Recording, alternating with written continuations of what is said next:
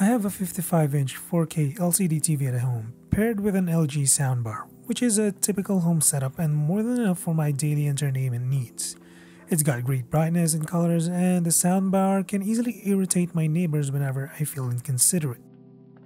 But when Xiaomi sent their Formovie Mini Dice Projector, which is basically a smart projector that comes with built-in speakers, after using it for a couple of weeks, I never thought that a projector would justify its price tag, even if it nearly cost a decent 4K TV.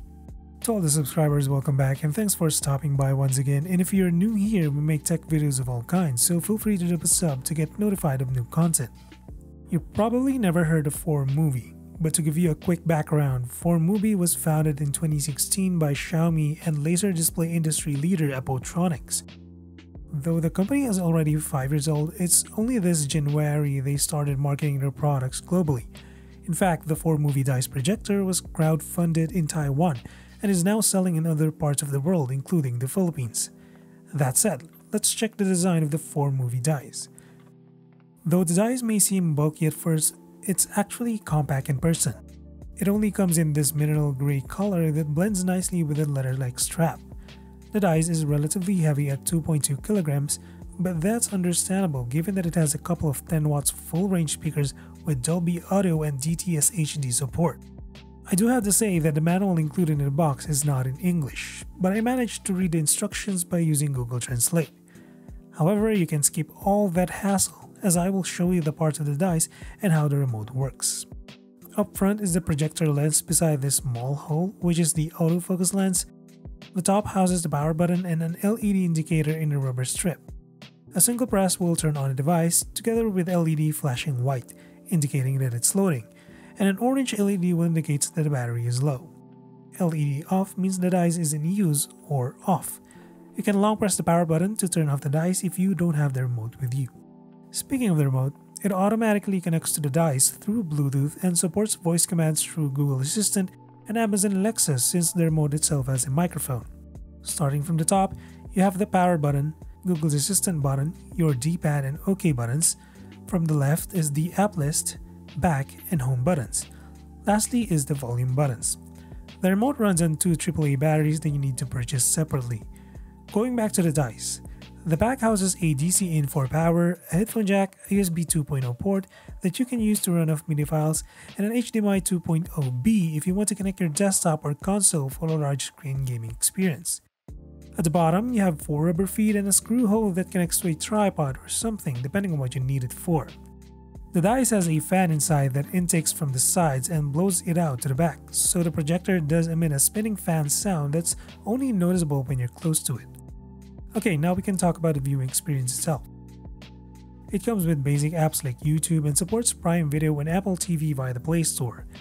However, it doesn't support Netflix, so you need to do some searching on the internet on how to install Netflix here.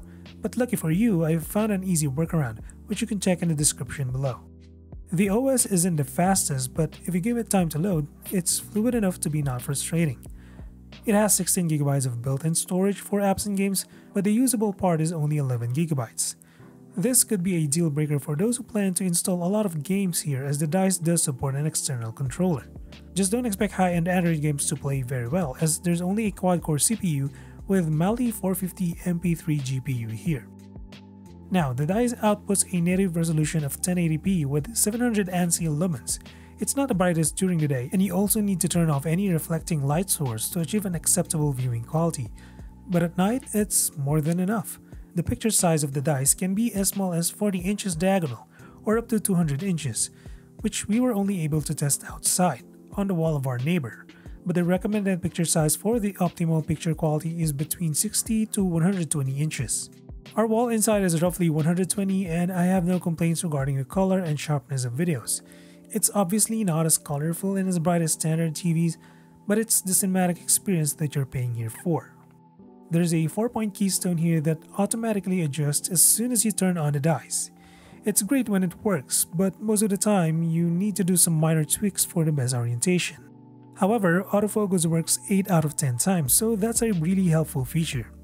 The keystone and autofocus correction kicks in as soon as the dice is moved from its place.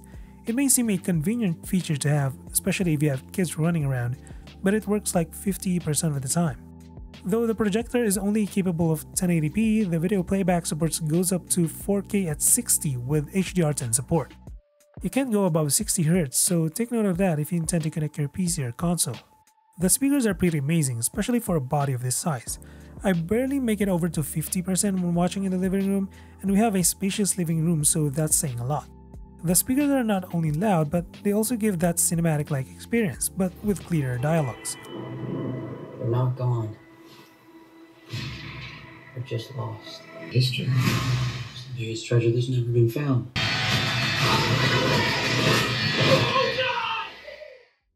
There's Chromecast built in already, so you can cast the screen of your device or control certain apps like YouTube using your phone, and the lifespan of the projector is more than 30,000 hours or roughly 3.4 years of operation.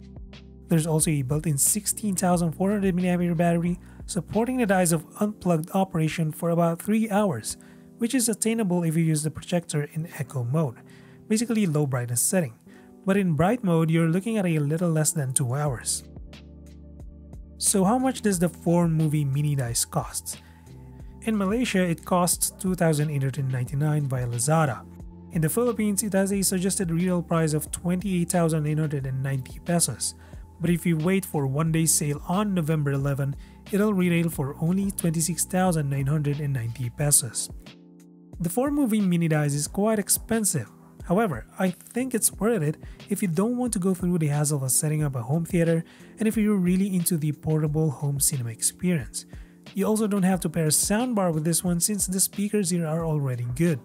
I would even say it's right in line with soundbars out there that cost below 10,000. If you're interested, all the links are in the description below.